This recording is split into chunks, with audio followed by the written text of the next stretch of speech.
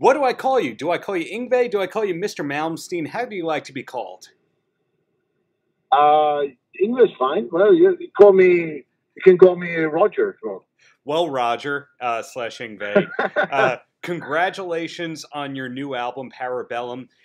It's interesting to me to hear that you wrote it as a collection of 10 songs rather than going, this is the single or anything like that. Did you know outright that you wanted to write a concept record? No, not at all.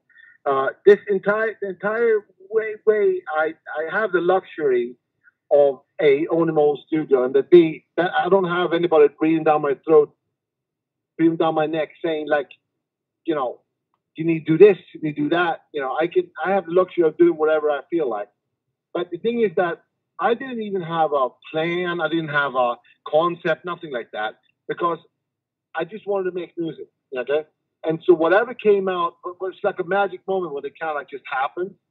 That's what I used. You know, I could, if you wanted to, I could sit here and write this song right now. I could write a country western song. Right. No problem. But I don't like doing that. I like to get music to come to me spontaneously, and it's sort of like a magic moment almost. Right. Do you actually write out the music in any form, or is it all in your head when you're composing? Both. There's both. But most of the time, what I do is as soon as I get a really good idea, like some theme or melody or whatever, I record it and I make like a rough of it. And I listen to it in the car and I build on it like that. I sing along with it and I think about it and I add this at a different tempo here, you know.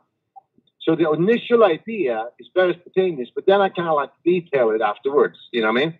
And also, obviously, the solos are completely improvised, but the songs and the melodies and the themes and stuff are obviously written. And but I allow them to like kind of like build themselves a little bit, you know, because the last thing I want to do is to go, oh, I wonder if this is going to be acceptable or this. I don't think like that. You know, music has to be pure. It has to be art. It's art, really. So it is. I've read that you don't like doing take after take, that you're kind of a few takes, and if it doesn't work out, then you move on. Was that the case on this album as well? Yeah. And even though I had all the time in the world, I didn't want to do take after take on solos, because the solos have to be spontaneous. Whereas with, you know, certain parts, like written parts, yeah, you can do it more than one take because it's a written part. It's a specific written part. That's okay. But for the solos, which is improvised, then I don't want to do over and over because that just makes it worse. Well, I appreciate that this and your last few albums, it's been you on all the instruments and all the vocals.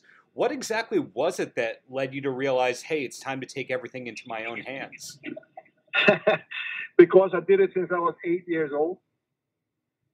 My grandfather was a drummer, my brother was a drummer, and my uncle built a recording studio. So I go in there and I could write a song and would play all the instruments. And if I had like a quote unquote like backing band or whatever band, they weren't always there. So I would just roll tape and I would play all the instruments to write songs. And in fact, the tape that I sent to the Guitar Player magazine in 1982, that's me on all bass, drums, keyboards, vocals, everything. So this is nothing new. This is not new. It's just that for a while there, I hired people. I gave them a paycheck to play a part or sing a part. But I feel very good about just kind of like locking myself into the studio and just not worry about what other people say or think or whatever. Not that I did before, but not even to have them in there. You know, it's good for me. It works. I work pretty much like say like a writer or a painter or something, like an author. Yeah. I don't.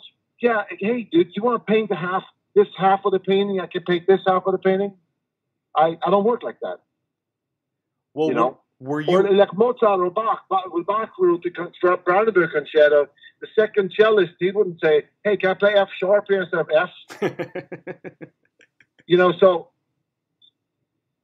I used to do this little joke, like if there was like somebody came in, they were kind of new, and they started saying, "Hey, you want to try this? Want to try this?" I said, "Wow, that's a great idea. Keep that for your solo."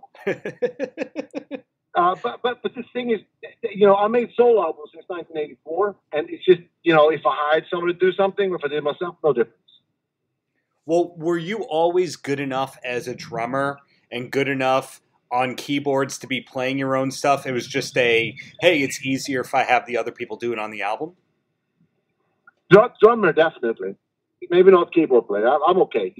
I'm not. I couldn't play the really hard parts. In fact, all the keyboard quote unquote parts on this record is done with the guitars in. Oh, so, wow! Yeah, all the fast parts are actually done on the guitar. It's crazy.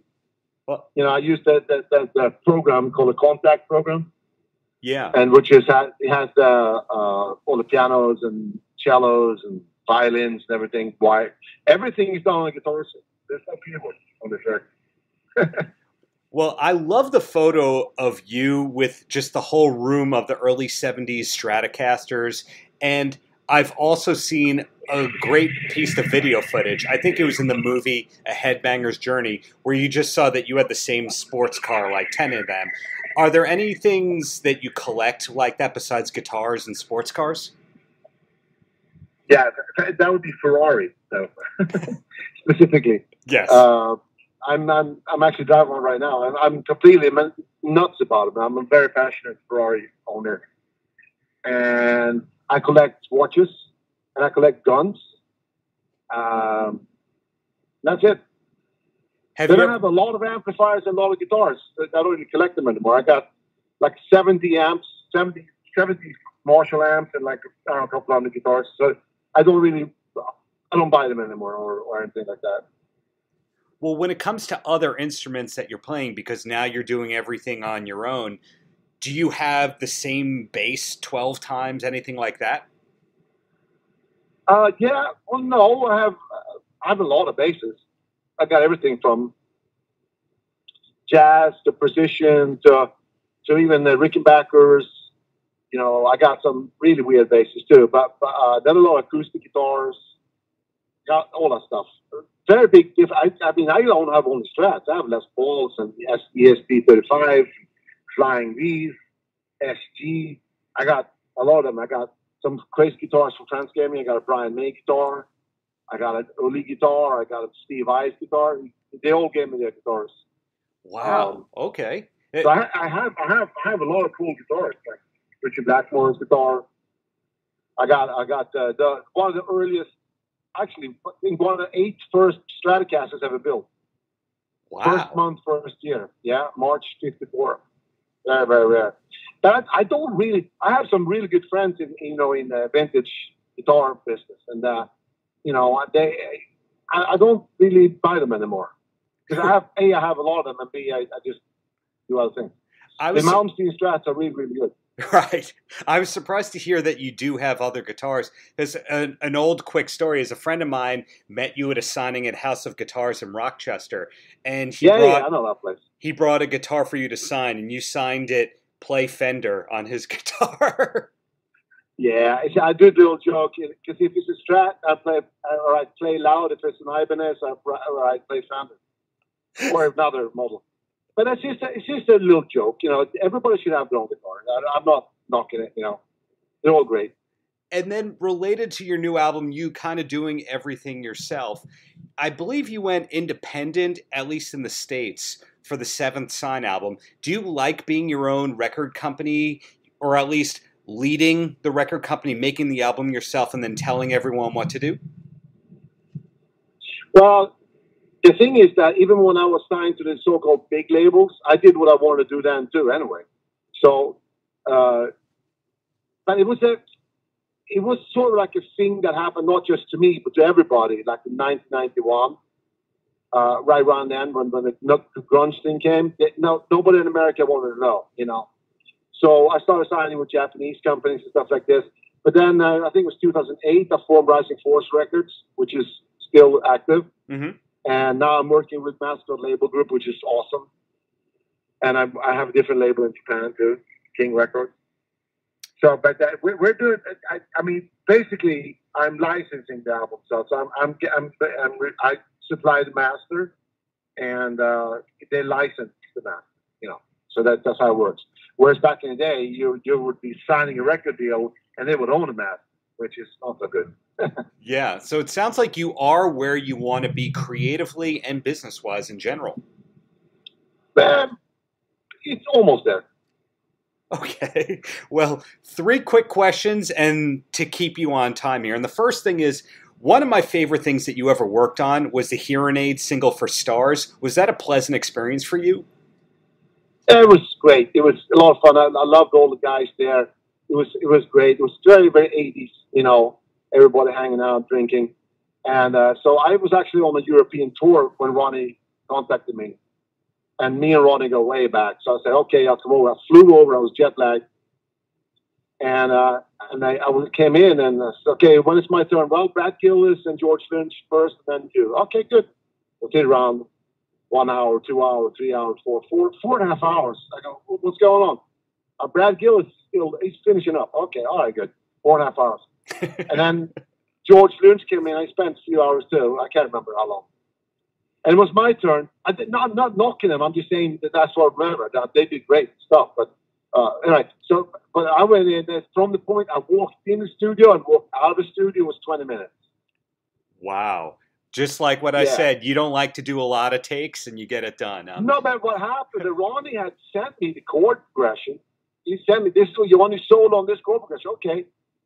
A minor F, you know? Yeah. Or whatever it was, something like that. And then, so that was it, you know? Roll the tape, guys.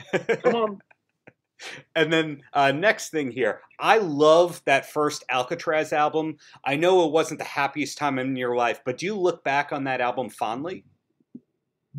I think it's a great record because, you know, it's funny how that happened because I was Steeler thing, which was only kind of like a, you know, temporary thing really. Anyway, it was a lot of people came to see me, which was really cool. I was just a kid, 19 years old. And Phil Mark from UFO came over and said, hey, come over to my house tomorrow. We talked about, you know, reforming UFO. They were out of business or something. Oh, wow, cool. So next morning I wake up, I get a phone call from what became Alcatrazz. They say, well, hey, you're hot. You need to come down and try out. So I went to that rehearsal room first, right? And I walked in and I played a little bit. And then I asked them, so what songs you got? Oh, we don't have any songs. Okay. What do you, well, you know, we have this, whatever, I don't know. Okay, so they go, you got the gig. I'm like, hey, yeah, but let me think about it. Like a little cocky kid, you know? Yeah. Because I had to go see Phil. So I went to Phil's house, and he was a sweetheart, but he was a little bit maybe lost at the time. And so I called Alcatrazz from Phil's house. It wasn't called Alcatrazz then, but those people. Right. And I basically said, all right, I join your thing, but I write the songs, number one. Number two, we get a new drummer. So we auditioned 1,000 drummers until I was happy, you know. Actually, they wanted Clive Burr from Iron Maiden, which he was a great guy, but he wasn't the right drummer, I don't think. But I liked the drummer from Alice Cooper's band, and they said, no, but he's famous, okay? Well, you form a band with him, and I'll go somewhere else. Okay. So I was really kind of running the show without I wasn't supposed to be. And then when I went on tour, we went to Japan and they gave me a solo deal on the spot. They liked what I did. So I started recording that and we're on tour with Alcatrazz. We got into a little fifth there and I left. And I finished my solo album and went on tour again with my own thing. So. And the rest is history. Yeah. Exactly. And then the last question I have, I couldn't figure this out. What's your favorite show on television these days? Oh, I don't think I have one actually. I don't really. Are you a comedy guy or a documentary guy? I like comedies. I like documentaries. I like horror. I like sci-fi. I like a lot of things. Well, I don't really follow series because that's too much work. I just like movies. You know what I mean? Well, Yngwie, Roger, whatever your name is, thank you so much for your time. Looking forward to seeing you live in New York, whenever that is, man. Thank you. All right. Thank you, brother. Paltrocast.